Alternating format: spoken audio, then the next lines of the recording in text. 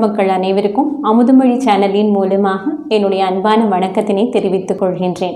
சுவாசிப்பது தமிழ், நேசிப்பது ஆங்கிலம். நான் ஒரு ஆங்கில பேராசிரியராக இருந்தாலுமே கூட தமிழ் மீது எனக்கு ஆர்வம் உண்டு, காதலுமே உண்டு.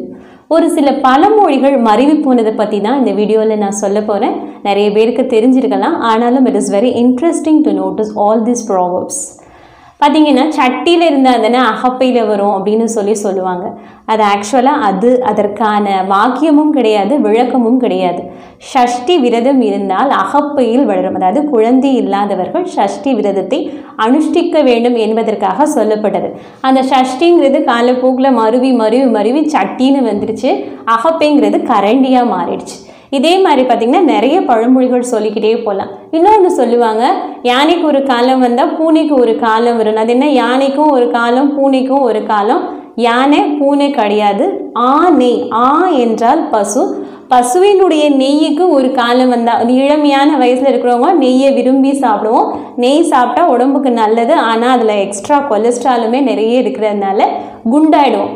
நெய்யை விரும்பி சாப்பிட்டு வெயிட் போட்டோடனே ஐயோ நிறைய வெயிட் போட்டோமே, டயட்டில் இருக்கணுமே, நாம் என்ன பண்ணணும், வெயிட்டை ரெடியூஸ் பண்ணணும் அப்படின்னு சொல்லி நினைப்போம்.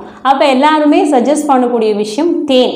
பூவிலிருந்து எடுக்கப்படக்கூடிய தேனை சாப்பிட்டீங்க அப்படின்னு சொன்னீங்கன்னா வெயிட் ரெடியூஸ் ஆகும் அப்படின்னு ஒரு நம்பிக்கை உண்டு. சயின்டிஃபிக்கான ஒரு நிரூபணமும் பண்ணப்பட்டிருக்கிறது. அதை என்ன சொல்கிறாங்கன்னா, ஆணைக்கு ஒரு காலம் வந்தால், அதாவது பசுவினுடைய நெய்க்கு ஒரு காலம் வந்தால் பூவினுடைய நெய், பூவிலிருந்து கிடைக்கக்கூடிய நெய் என்னன்னு சொல்லி பார்த்தீங்கன்னா தேனுக்கும் ஒரு காலம் உண்டு.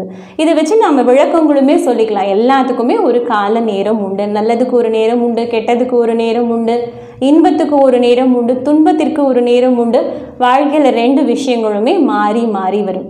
எனக்கு பிடிச்ச பழமொழி அப்படின்னு சொல்லி பார்த்தீங்கன்னா, கழுதைக்கு தெரியுமா கற்பூர வாசனைன்னு சொல்லுவாங்க.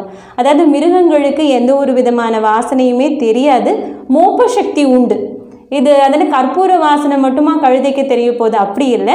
கழு என்பது ஒரு வகையான கோரைப்புல். பழைய காலத்துலலாம் பார்த்தீங்கன்னா அந்த கோரைப்புல்ல தான் பாய் பின்னுவாங்களாம்.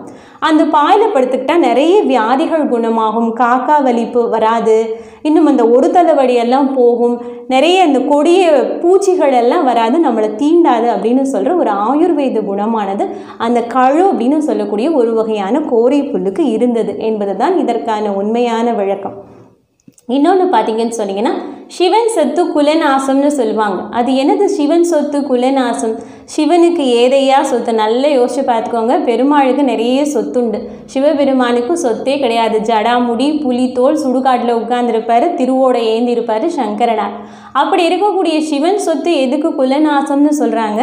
இங்கே சிவன் கோயில்கள் போனீங்கன்னா திருநீர் தான் கொடுப்பாங்க. அதற்கான அர்த்தம் என்ன அப்படின்னு சொன்னீங்கன்னா, சாம்பல் தான். கடைசியில் நீ இந்த சுடுகாட்டில் கொண்டு போய் எரிச்சிடுவாங்க, மிஞ்ச போகிறது சாம்பல். அந்த சாம்பலையுமே கொண்டு போய் ஆற்றுல கரைச்சி விட்டுரு, ஒன்றுமே இல்லை, மாயை தான் இந்த வாழ்க்கை அப்படின்னு சொல்கிறதுக்காக சொல்லப்பட்டது தான் அந்த சிவன் சொத்தானது குலநாசம்.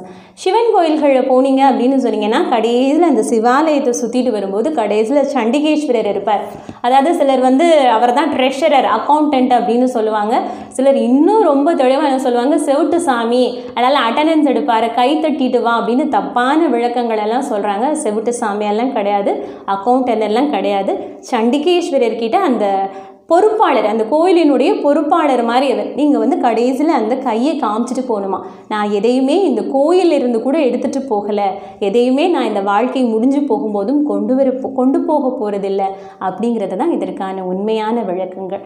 நீங்கள் யாராவது கேட்டாங்கன்னாலும் சரிதான், உண்மையான விளக்கங்களை சொல்லி அதை புரிய வைங்க. நாளைய தலைமுறை வளமானதாக உருவாக்குவோம். நன்றி, வணக்கம்.